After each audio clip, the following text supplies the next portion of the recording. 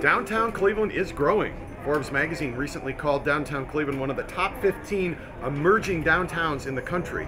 We have more people living downtown. We have more people working downtown. We have more people going to events downtown. So when we have more people downtown, that means more cars downtown. So for this film festival, we're encouraging people to ride RTA. It's the easy way.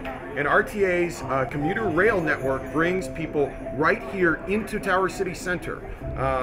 You can join it on the Red Line, starting on the west side, going all the way through University Circle to Windermere. Or we do have the blue and green line light rail that cuts from Tower City to Shaker Heights and Beechwood. And for the first time in film festival history, we're going to have late night trains. If you are going to one of our late night screenings on Fridays or Saturdays, you'll be able to hop on a train that departs at 1:30 in the morning, going on all these lines: the Red Line west and east, the Blue Line east, and the Green Line east.